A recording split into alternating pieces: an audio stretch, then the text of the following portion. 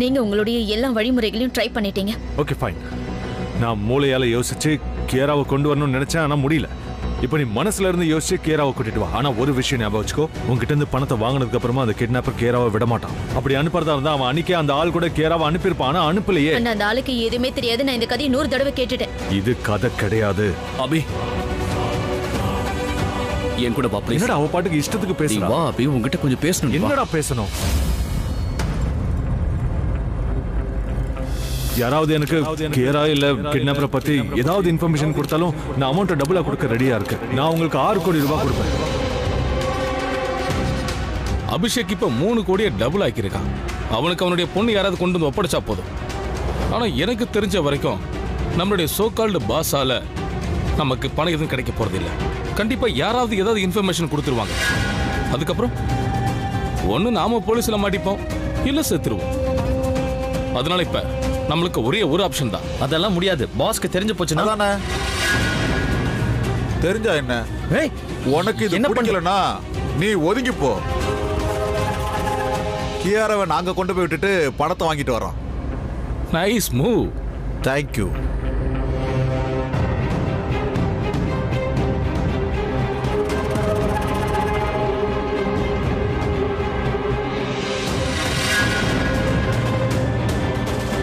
யாராவது எனக்கு கியாரா இல்ல கிட்னாப்பரை பத்தி ஏதாவது இன்ஃபர்மேஷன் கொடுத்தாலும் நான் அமௌண்ட் டபுளா கொடுக்க ரெடியா இருக்கேன். நான் உங்களுக்கு 6 கோடி ரூபாய் கொடுப்பேன்.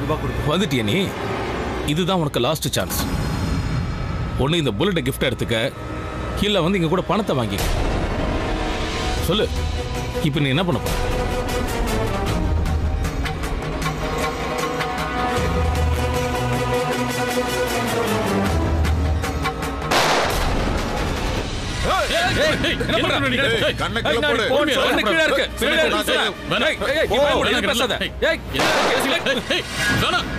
சொல்றது கேளு. கொன்னுடுவேன். அவசரப்படாதீங்க. என்ன கீழே இருக்க? கண்ணை கீழே போடு. கீழே இருக்க.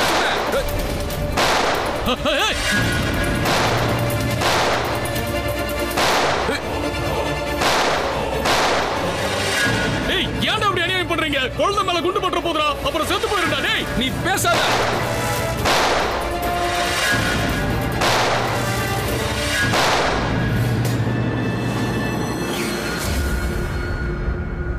சொல்லு, என்ன பேசணும்? என்ன ஆச்சு அபி உனக்கு? எதுக்காக பிரியா கிட்ட இப்படி எல்லாம் கோவப்படுற? டேய், இப்ப நீயும் ஆரம்பிக்காத, இல்ல நமக்குள்ள சண்டை வந்தா வந்துட்டு போட்டுமே. வேணும்னா என்னையும் திட்டிக்கோ.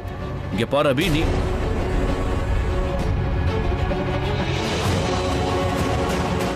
என்னாச்சு? நீங்க 2 பேரும் எதுக்காக சண்டை போடுறீங்க? என்கிட்ட இல்ல, பிரக்யா கிட்ட சண்டை போட்டு வரான். நான் சண்டை போடல, அவதான் என் கூட சண்டை போடுறான்.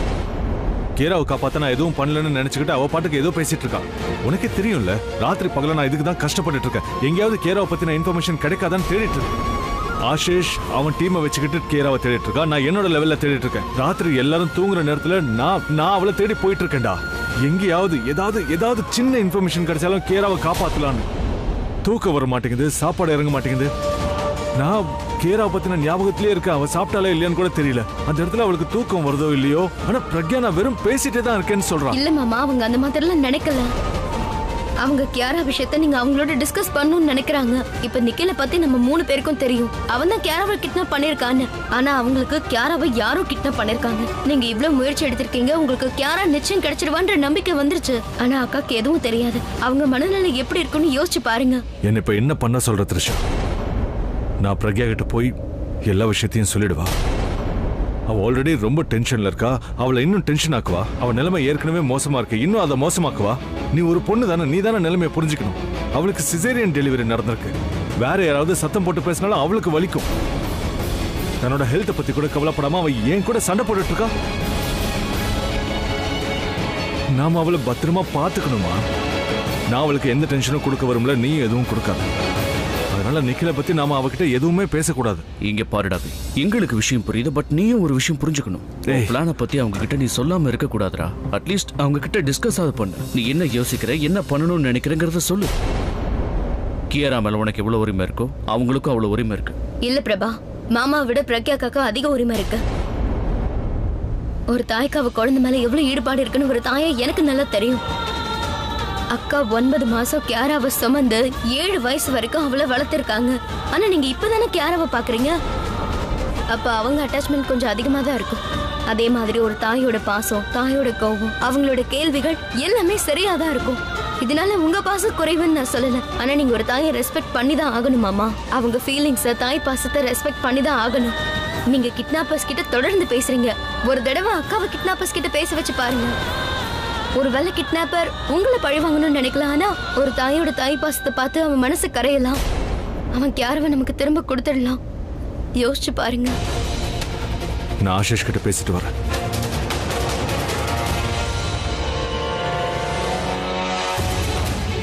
நீ நிஜமாவே நம்புறியா? ஒருவேளை பிரக்யா கிட்னாப்பர்ஸ் கிட்ட பேசினா அவங்க கியாரா விட்டுருவாங்கன்னு நினைக்கிறியா? மாமா இவ்ளோ முயற்சி பண்ணிருக்காரு. ஒருவேளை அக்கா பேசுறதுனால நமக்கு ஏதாவது க்ளூ கிடைக்கலாம் இல்லையா? வெளியில வாங்க, அத்தனை பேர் வெளியில வாங்க. வாடா.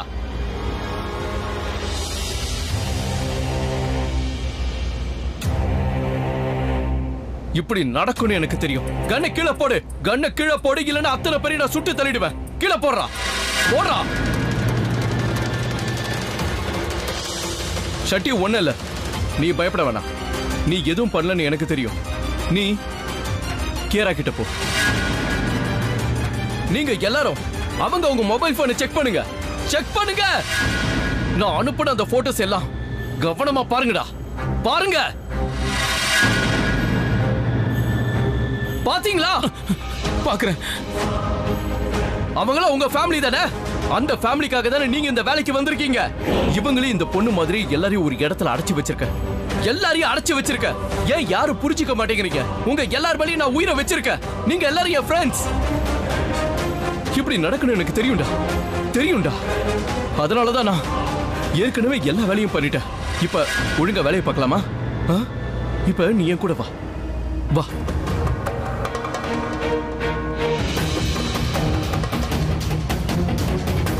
இங்க பாரு, நீ சொன்ன மாதிரியே பண்ணலாம். அபிஷேக் வீட்டுக்கு போ, பிரக்யாவை பாரு. நிறைய பணம் கிடைக்கும், அது எல்லாத்தையும் பகிர்ந்துக்கலாம். ஆனா ஞாபகம் இருக்கட்டும், பணம் கைக்கு வந்ததுக்கு அப்புறம் நான் கியாராவை திரும்ப கொடுக்க மாட்டேன். இந்த மாதிரி நடக்கக்கூடாது. கியாரா அவங்க அம்மா கிட்ட போய் ஆகணும். நான் எப்படியாவது கியாராவை அவங்க அம்மா கிட்ட கொண்டு போய் சேர்த்தாகணும். இல்லைன்னா இவனுங்க கியாராவை நிச்சயமா கொண்டுடுவானுங்க. இல்ல, நான் எப்படியாவது கியாராவை திரும்ப கூட்டிட்டு வந்தாகணும். மிஸ்டர் சிங் எனக்கு பணம் கொடுக்கறேன்னு சொன்னார்ல, நான் அவருக்கு கால் பண்றேன். அவர் எனக்கு பணம் கொடுப்பாரு. ஹலோ ஹலோ, யார் பேசுறீங்க? நீங்க தானே பிரக்யா? ஆமா, நான் தான் பேசுறேன். நீங்க யார் பேசுறது? இங்க பாருங்க, அதெல்லாம் கேட்காதீங்க. நான் உங்களுக்கு ஃபோன் பண்ணது. ஹலோ ஹலோ, நீங்க பேசுறது கேட்க மாட்டேங்குது. ஹலோ, ப்ளீஸ் கொஞ்சம் சத்தமா பேசுங்க. ஹலோ.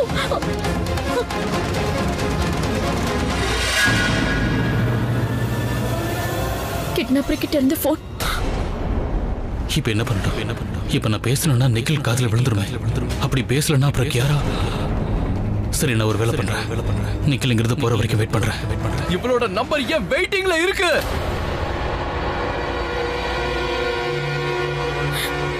ஹலோ, நீங்க ஏன் அமைதியா இருக்கீங்க? கிட்னாப்பர் அங்க இருக்கானா? இங்க பாருங்க, இது வரைக்கும் நான் உங்களை சந்திச்சதில்ல. ஆனா கியாராவை நான் சந்திச்சிருக்கேன். அவளை பத்திரமா பாத்துக்க சொல்லி என்கிட்ட ஒப்படைச்சிருக்காங்க. ஆனா இப்ப என்னோட மிகப்பெரிய பொறுப்பே அவளை பத்திரமா உங்ககிட்ட திரும்ப ஒப்படைக்கிறது தான். அதனால நீங்க ஒரு வேலை பண்ணுங்க. முடிஞ்ச அளவுக்கு சீக்கிரமா சிவன் கோயிலுக்கு பக்கத்துல இருக்கிற பழைய குடவுனுக்கு வந்து சேர்ந்துருங்க. அங்கிருந்து கியாராவை நீங்க கூட்டு போயிடுங்க. ப்ளீஸ் கொஞ்சம் சீக்கிரம் வந்துருங்க. நான் சீக்கிரம் வந்துடுறேன். எவ்வளவு பணம் கொண்டு வரணும்? எனக்கு உங்க பணம் எல்லாம் வேணாங்க. கியாராவை பத்திரமா கூட்டு போங்க, அது போதும். அவ நல்ல குழந்தைங்க. அவ என்கிட்ட ஒரு விஷயம் சொன்னாங்க. அது அவளோட டேட்னா அவளுக்கு ரொம்ப உயிராமே. அப்புறம் டாடா மேலையும், அப்புறம் எல்லாத்த விட உங்க மேலதான் உயிரா இருக்குன்னு சொன்னா அம்மா மேல. சோ நீங்க சீக்கிரமா நான் இப்ப சொன்ன இடத்துக்கு வந்து கியாராவை உங்க கூடவே கூட்டிட்டு போயிடுங்க மேடம். ப்ளீஸ் லேட் பண்ணிடாதீங்க. அவளை அங்கதான் நாங்க அடைச்சு வச்சிருக்கோம். ப்ளீஸ் சீக்கிரமா வந்துருங்க. நான் உடனே வந்துடுறேன்.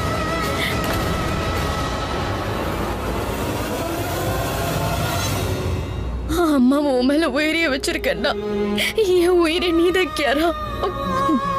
இல்ல, மிஸ்டர் சிங்குக்கு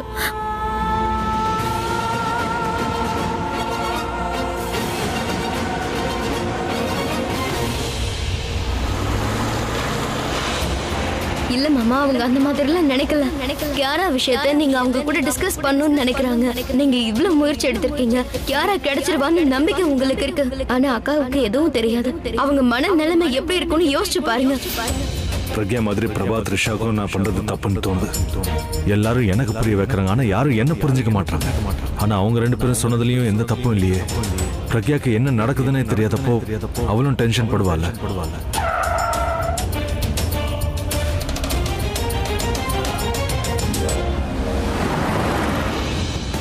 முதல்ல நான் என் மனைவிக்கு சாரி சொல்லி ஆகணும்.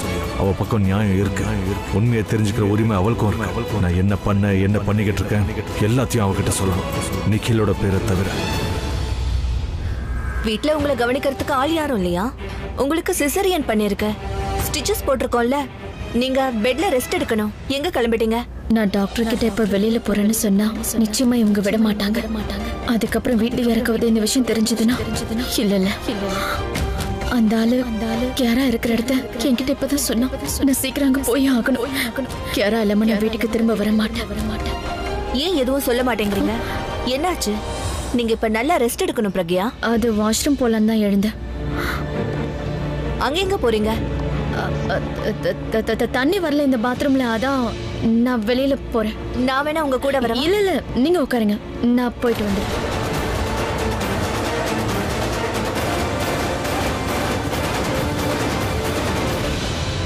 டாக்டர், டீ எடுத்துக்கோங்க. தேங்க்யூ. பிரக்யாக்கா எங்க? வாஷ்ரூம்க்கு போயிருக்காங்க.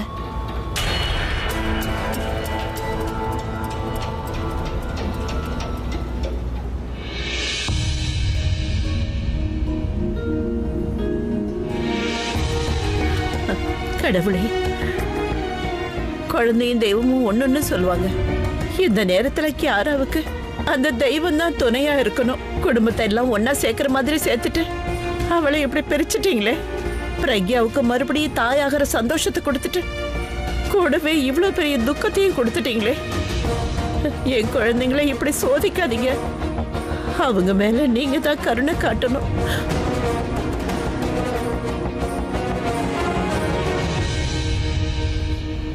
என்னப்பா நீ ஏன் இப்படி நிக்கிற? இங்க வாப்பா, வந்து பாட்டி பக்கத்துல உட்காரு. நீங்க கியாராக்காக பிரேயர் பண்ணிட்டு இருந்தீங்களே? ஆமா. அதனாலதான் நான் உங்களை டிஸ்டர்ப் பண்ணல. பெரியம்மா கூட கியாராக்காக பிரேயர் பண்றாங்க. அம்மா, அப்பா, பெரியப்பா எல்லாருமே பிரேயர் பண்றாங்க. எல்லாருமே கியாராவை நினைச்சு ரொம்ப கஷ்டப்படுறாங்க. அப்படி இருந்தும் ஏன் காட் நம்மளுக்கு ஹெல்ப் பண்ண மாட்டாரு? தெரியலையப்பா, ஏன் இப்படி பண்றாருன்னு. இது எல்லாத்துக்கும் நம்ம தான் காரணம் தோணுது. எப்படி? நம்ம எல்லாரும் கியாராக்காக தனித்தனியா பிரேயர் பண்றோம்ல, அதனாலதான். சோ நம்ம எல்லாரும் ஒன்னா சேர்ந்து பிரேயர் பண்ணலாம். அப்ப காட் காதுல சீக்கிரமா விழும்ல. எனக்கும் அப்படிதாப்பா தோணுது. நீ சொல்றது ரொம்ப கரெக்டான விஷயம். அம்பாளுக்கு நம்ம வீட்டுல ஒரு பெரிய பூஜைக்கு ஏற்பாடு பண்ணலாம். எல்லாரும் சேர்ந்து அம்மாவை வேண்டிக்குவோம். அவங்க முன்னாடி கோரிக்கையை வச்சா நிச்சயமா அந்த தாய் கியாராவை வீட்டுக்கு கூட்டிட்டு வந்துருவாங்க. அவளுக்கு இப்ப நம்முடைய பிரார்த்தனையும் அந்த அம்மாளோட ஆசீர்வாதமும் இப்ப தேவைப்படுது. பாட்டி, அழாதீங்க. நீங்க எல்லாரும் இப்படி அழறத பார்க்கும் போது எனக்கும் அழுகையா வருது. என்னால கியாராவை அங்க இருந்து கூட்டிட்டு வர முடியாதா? இல்லப்பா, நீ இப்ப ரொம்ப சின்ன பையனா இருக்க. நீ இப்ப குழந்தைப்பா. பெரியம்மா நினைச்சாங்கன்னா கிட்னாப்பர் கிட்ட இருந்து திரும்பவும் கியாராவை கூட்டிட்டு வர முடியும். அவங்க ரொம்ப தைரியசாலி. பெரியப்பா மாதிரியே அவங்க ஃபேமிலிக்காக என்ன வேணாலும் பண்ணுவாங்க.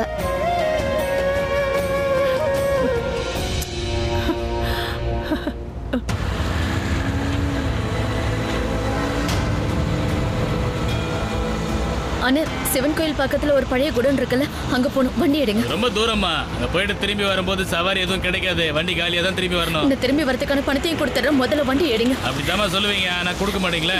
நான் உங்களுக்கு ட்ரிபிளா தரேங்க. ப்ளீஸ் வாங்க, ரொம்ப அர்ஜென்ட். மேடம், அந்த பக்கம் போற ஆட்டோ ஏதாவது வரும், அதுல போயிடுங்க மேடம். சரி. ஆனா சிவன் கோயில் பக்கத்துல இருக்கிற பழைய குடோனுக்கு போகணும். ஆட்டோ வராது மேடம். ஆனா சிவன் கோயிலுக்கு பக்கத்துல இருக்கிற பழைய குடோனுக்கு போகணும். ஏறுங்க. தேங்க்யூ.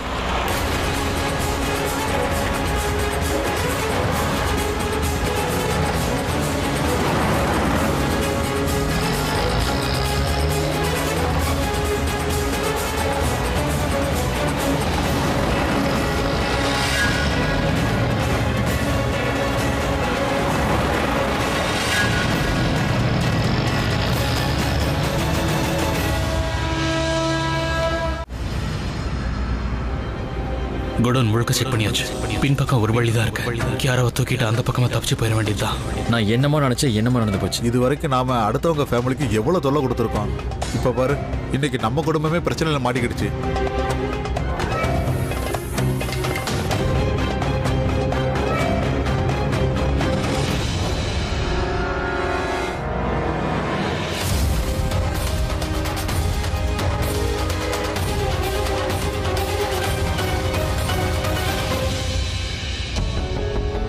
கியாரா செல்லோ, நான் உன்னோட ஏஞ்சல் அங்கிள்.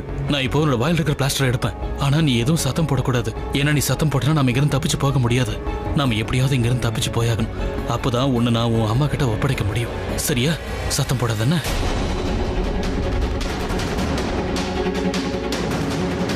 இத பாரு, நீ இங்க இல்லங்கிற விஷயம் யாருக்கும் தெரியக்கூடாது. நீ இங்க தான் இருக்குன்னு எல்லாரும் நம்பணும். அதனால நான் உனக்கு பதிலா இந்த டாலை இங்க வைக்க போறேன். சரியா? நம்ம பின்பக்கமா போயிடலாம். அந்த பக்கம் யாருமே இல்ல. ஆனா ப்ளீஸ் மச்சலும் சத்தம் எதுவும் போட்டுறாத. ஓபன் பண்ணவா? எந்திரி எந்திரி.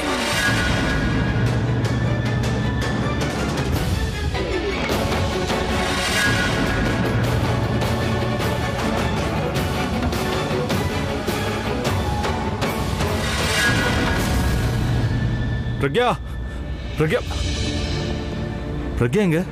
டாக்டர் கிட்ட வெளியில இருக்க வாஷ்ரூம் போறேன்னு சொல்லிட்டு போயிருக்காங்க. எதுக்கு வெளியே இருக்க வாஷ்ரூம் போனா உள்ள இருக்க வாஷ்ரூம் போக வேண்டியதானே? நானும் கேட்டேன். அதுக்கு அவங்க இந்த வாஷ்ரூம்ல தண்ணி வரலன்னு சொன்னாங்க. நான் வந்துடுறேன், கண்டிப்பா வந்துடுறேன். பணத்தை எடுத்துக்கிட்டு வந்துடுறேன். யாராவது எதுவும் பண்ணிடாதீங்க ப்ளீஸ். நீங்க வரும்போது அவ போன்ல பேசிட்டு இருந்தாளா? ஆமா, அவங்க யார்கிட்டயோ பேசிட்டு இருந்தாங்க. என்ன பேசிட்டு இருந்தா? அது தெரியல. ஆனா அவங்க அழுதுட்டு இருந்தாங்க. டெலிவரிக்கு அப்புறம் இப்படி நடக்கிறது சகஜம். Emotions and all. அவ ஏன் தான் என் பேச்சை கேட்கவே மாட்டேங்கிறான்னு புரியல. என்னாச்சு? பிரக்யா வாஷ்ரூம்க்கு எல்லாம் போல. அப்புறம் அக்கா வாஷ்ரூம்க்கு போலனா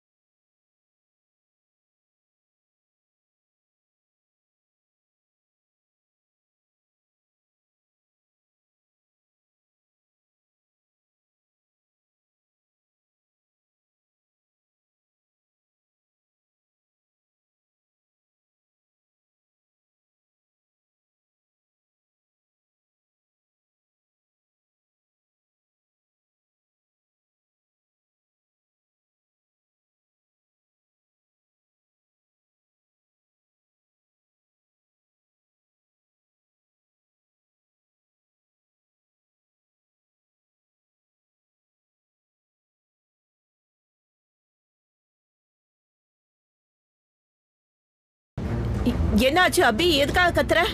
பாட்டி, நீங்க பிரக்யா எங்கேயாவது பாத்தீங்களா? பாத்தீங்களாடா? அவ தன்னோட ரூம்ல தான் இருப்பா. இல்ல பாட்டி, அவ ரூம்ல இல்ல. அவ டிரைவர் எங்க? மேத்யூ, தோ வராரு சார். மேத்யூ. பிரக்யா மேம் எந்த வண்டி எடுத்துட்டு போனாங்க? சார் எல்லா வண்டியும் வெளியில தான் சார் நிக்குது. மேடம் வண்டி எதை எடுத்துட்டு போல சார். அப்படின்னா பிரக்யா வெளியில போயிருக்காளா? ஆமா கிரணி, அவ வெளியே தான் போயிருப்பா. நான் போய் அவளை கூட்டிட்டு வரேன். அபி, பிரக்யா எதுவுமே சொல்ல மாட்டேங்கிறா. நான் உங்ககிட்ட சொன்னல. இப்ப சொல்லாம கொள்ளாம வெளியே போயிட்டா பாரு. என்ன பண்ண போறா, எங்க போறான்னு எனக்கு தெரியல. சரி வாடா, நானும் கூட வரேன். வேண்டாம் இரு, நானே போய் அவளை கூட்டிட்டு வரேன். அபி, நீ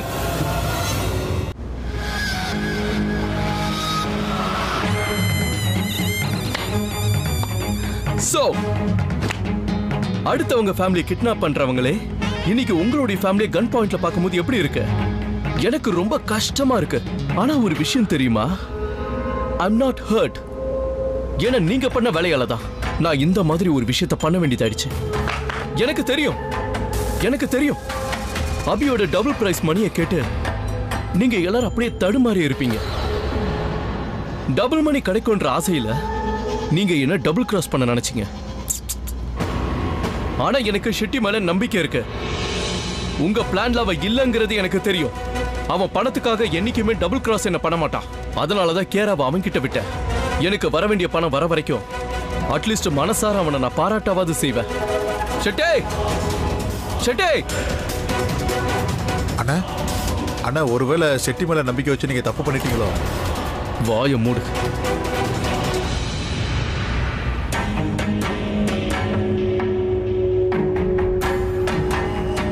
நான் தான் சொன்னல, என்னுடைய கணக்கு நம்பிக்கை எப்பவும் தப்பாகாதுன்னு ஷட்டி அவனுடைய டியூட்டி தான் பண்ணியிருக்கான். கேரா பத்திரமா தான் இருக்கா. அவ வாயில இருக்கிற பிளாஸ்டர் எடுங்க.